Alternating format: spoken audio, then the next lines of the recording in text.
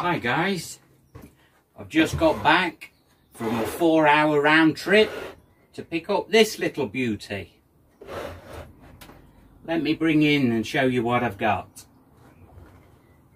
So yeah, we travelled to Stoke-on-Trent, which is a couple of hours from us, to go and fetch this, and then obviously a couple of hours back, especially for this little beauty. So what I've got here, as far as I know, is a little lathe, a little watchmaker's lathe. So a watchmaker or a clockmaker. So I thought I'd like to have a go at getting into doing a bit more metalwork as well.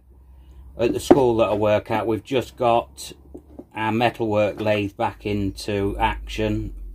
It's been out of action for years, so we're just going to try and start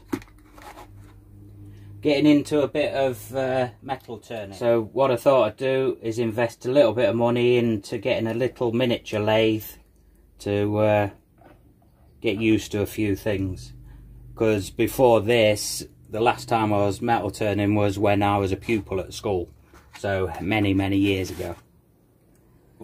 I spotted this on Facebook Marketplace last night. The gentleman wanted £180 for it, which I thought was a good price compared to, because I've been looking a lot on Facebook Marketplace and eBay, and yeah, I thought 180 was a bit of a bargain. It also said he would consider offers, so I put an offer in. And anyway, we managed to come to an agreement of me getting it for £170, which was great. So like I say, that was last night. And then I was just worried that he might sell it before we got up there, because like I knew it was going to take us 2 hours to get up there this morning. So, but luckily he kept hold of it and it was still there. The gentleman who's selling it, he didn't know a lot about it. It sounds like he just got hold of this, because he also had a pillar drill, a really old pillar drill there and stuff. But he did show me it running. But there's some electrical work needs doing on it. I'll bring you in closer in a second. So he just showed me it plug in with this plug, but there's some dodgy wiring going on here, so let's just plug it in. So I think it just straight away goes because it's not connected to this switch.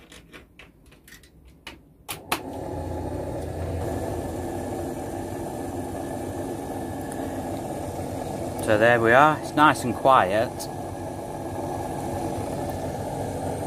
but if you got any comments about this, you might know what it is exactly, because like I say, I'm new to this anyway. But let's unplug it.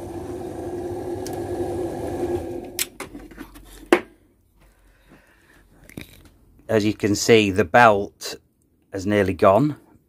It's nearly completely had it, if the camera will focus up. It's a wonder it hasn't snapped already. So there's hardly any tension in that, because it's just stretching. So I need a new belt, because I thought what I'll do is clean it all up. I don't think I'll paint it or anything. I quite like the old look of this, so I might just clean it and give it a good looking over. But yeah, there's some electrical work that needs doing. There's this old plug connector there, and then I think he said this is a plug. Oh, don't know what it is. That. So I think at the minute it's just all bypassing this switch. So I'll need to wire all this up again so we can have the on-off just straight there. But yeah, I think I've got a bargain really, because if I look on eBay, all cheap Chinese plastic little mini lathe things, they cost, I think they start around £160. and they're rubbish. So hopefully I've got a decent buy, but it's got all little tools with it. So we've got little cutters there. I think there's some in these boxes. These come with it as well. So I've got a chuck to go in here, so that can fit inside of there. I don't think I've got a key for it, so I'll have to... I don't think there's a key in there, because he didn't know what all these bits and stuff were. But because I was, like I say, I spotted this last night, so there's a little faceplate for it. So I was on there last night, I wondered what this was, and then so I looked on the internet and it looks like it's something to do with model trains. So I don't know if somebody who had this made little parts for the trains on it, which is very possible. But that's quite a nice little thing.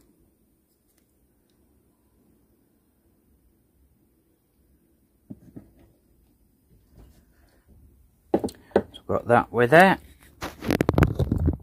I think there's some more cutters in here. There's something there, I don't know what this is. Oh, that looks like it might be another one of them motors. To do with train set, I think, probably.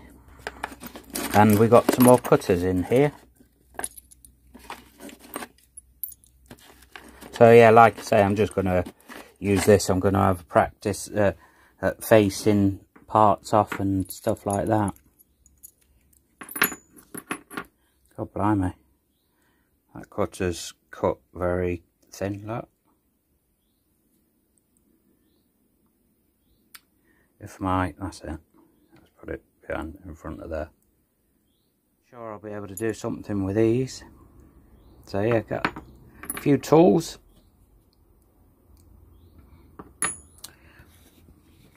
There's a little tool holder. So yeah, I'll have to find a chuck key. I'll probably have one somewhere kicking around to fit that. This feels like it all moves nicely.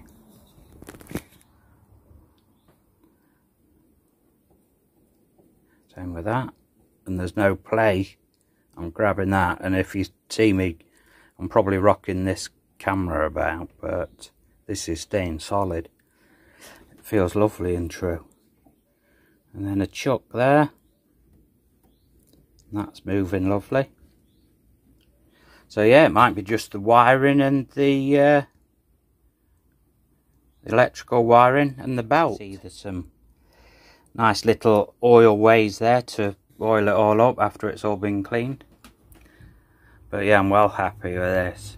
I think there might be a slight bit of a label or something on there, but I think it's too far gone. If you can see anything there. Or is it flex? Something, I don't know. Let me just move you out way, and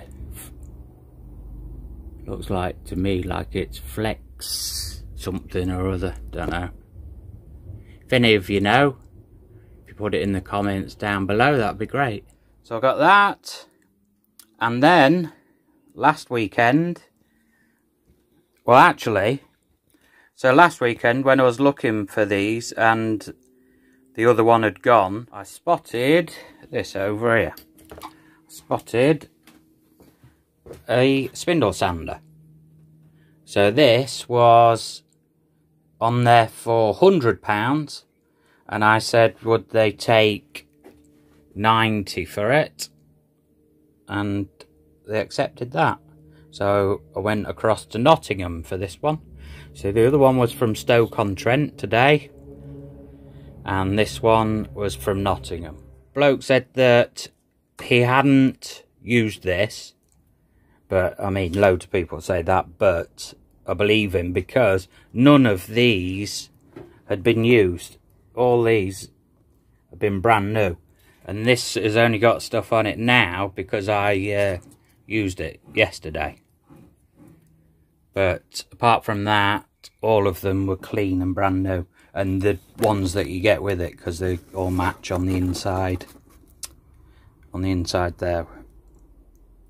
So the same same make, so it's not like a new set that's been put on there.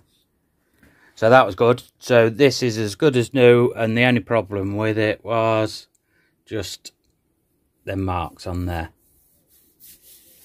and that's it.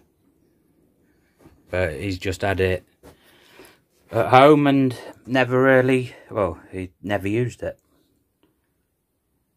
So that's great. So I've got one of them, and we got that today. And we've also got a new vise, a more heavy duty vise on there. I know it's putting a good vise on a cheap Chinese X and Y table, but that's what I've got. Because what I've got there is that set up and try and do some milling in there. I've got a milling cutter for it. Actually, we could try that now.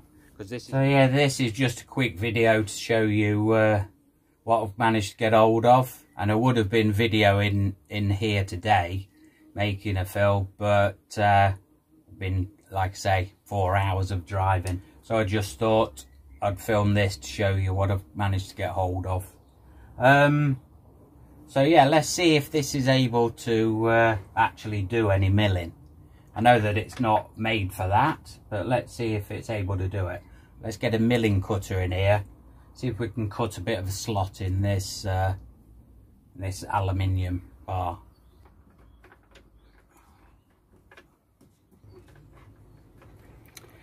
Right, let's just move this across.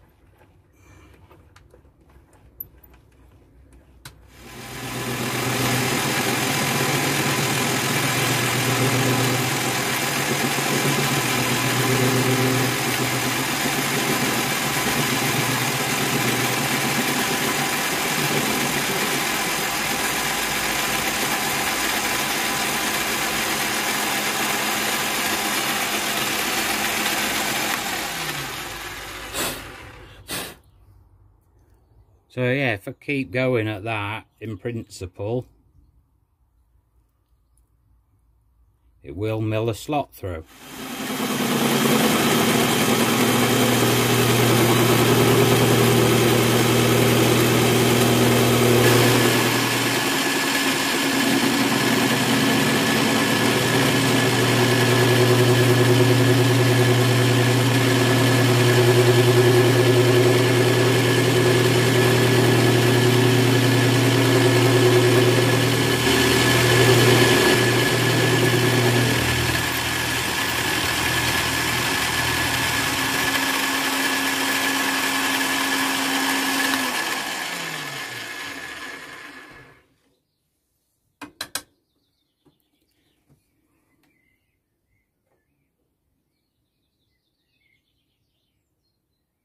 Right, thanks a lot for watching this quick one. I know it's just popping in to see what I'd got here. But like I say, if any of you have any information about this lathe, if you think you might know what the model is, if you could comment below, that would be brilliant. So thank you very much for watching. I'll see you again in the Wood and Stuff workshop. Take care.